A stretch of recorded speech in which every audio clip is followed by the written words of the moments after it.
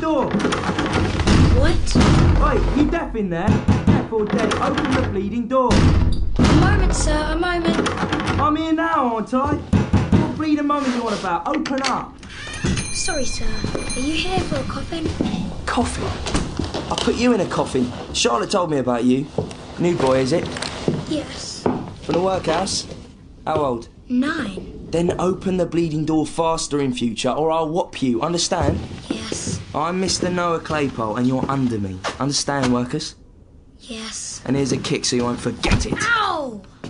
Now get them shutters down while I gets me breakfast. Charlotte, where are you? Where do you think I am? Jumping half out my skin at the racket you make. Well, I'm hungry, ain't I? I know how hungry you get, Noah Claypole, and the temper that goes with it. So feed me then. So get down them stairs and get the bit of bacon I saved you from the master's breakfast, and stop trying to knock the house down around us. Hear that, workers? When old Sowerbury's fed, next in line comes Mr. Claypole. And a ruffian like you, meantime, can chew up the coffin shavings on the floor. Lord, Noah, what a rum creature you are. Oliver, get down and eat the scraps I've left you. Then get some tea, but bring it up here, for they'll want you to make haste and mind the shop. Yes. My, Charlotte, look at the heart-broke face on it. You wouldn't guess it was a motherless savage, out for villainy where it could get at it. I got a mother, workers. Fine woman. Knows her way round quality linen. She's a washerwoman. It wouldn't be quality linen if it weren't washed, now would it? And my father happens to be a war hero. War hero? Came drunk to the battlefield, got his leg tore off by a cannonball from his own side. There is more stout English heroism in that man's wooden leg than in many a general's heart. And he's got the pension to prove it. Tuppence halfpenny, twice a year. They're still parents, ain't it? Which means this charity boy here is still a good step up from a worker's orphan like you. Stood, in fact, right next to Mr. Sowerbury as a gentleman in my own... Claypole! Sir? That soiled linen we took off the last corpse is still out in the yard. Didn't I tell you to burn it? Yes, sir. And is it burned? No, sir. Well, then get out in that yard and set it alight. You'll have that done before you get any breakfast off me. Sir. And you, Charlotte, have you anything to be about? I have, sir. Then be about it. Certainly, sir.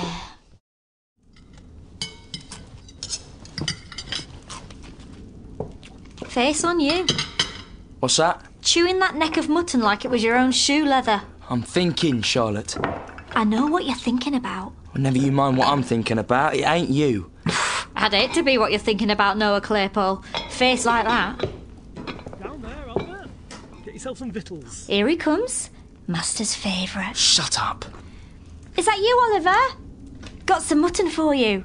I kept Noah from guzzling it all, seeing as how you're so important now to Mr. Sowerbury's trade. Thank you. How did the funeral go? Nice and solemn? The old ladies were all very upset at the grave, but when they got back and had some tea and cake, they all cheered up. Laughing and singing they were by the end. Well, there's no amount of mourning a bit of cake can't cure. Ain't got cake for you, Oliver, but sit down and have some meat. All them fancy clothes hung up and put away, workers? Yes, Mr. Sowerbury said I ought not to get no stains on them. I bet you looked grand, Oliver. How much? What? How much you bet? For I'll bet you he looked a right rare worker's brat what had raided some wardrobe didn't belong to him, silk hat and all. Leave him be. Master said I looked right dignified. What? You, workers? And your mother a drain on the parish what hadn't nothing better to do than die and leave a brat like you behind? What's that? Eat up, Oliver. Go on. And what does she die of? A broken heart. Of a what, workers? Them's fancy words to come out of you. That's what one of the old nurses told me. A broken heart. And what would you know about broken hearts, you workers lout? I know. Look at it, looking at me. You ain't walking in front of a funeral now, workers. And that mother of yours, I bet she didn't have no proper funeral at all. What? Type she was, I reckon they nailed together a few crates off Gravesend docks, shoved her in that and threw her in a hole outside the cemetery wall. A worker's box for a worker's baggage. What did you say? Noah. What did I say? I said your mother was a regular bad un. And it's a great deal better she died when she did, or else she'd have been hard labouring in Bridewell, or transported, or hung. Which is likeliest of all, ain't it? Why, you... Ow! He'll murder me! Charlotte, help! He's gone mad! Help, murder! Oliver! Get off him! Oliver! What's all this racket? What was that about?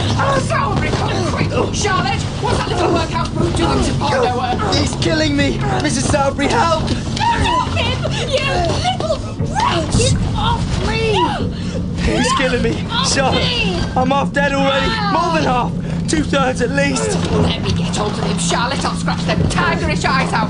Sowerby, where are you? Come quick! What's the noise down there? Sowerby, come down quick before the whole house is littered with bodies! There we go. Thought you got me trapped, workers, with that surprise attack. You two, hold him still. I'll show him the fight I got in reserve. Oh, careful, Noah. He'll bite the fist clean off you. He won't get one over on me again. I can Ow! Oh, see that? He kicks like a mule. Sowerby, where are you? The boy's gone mad. Whatever is the commotion? I was toasting the deceased with Mr. Bumble. Bumble? Well, that's the fellow should be down here seizing hold of him. For he sold us a fiend from the pit in the form of a laudable work. Oliver! Get off me! Oliver! Let me get a hold of him. Get Oliver! off me! Ah!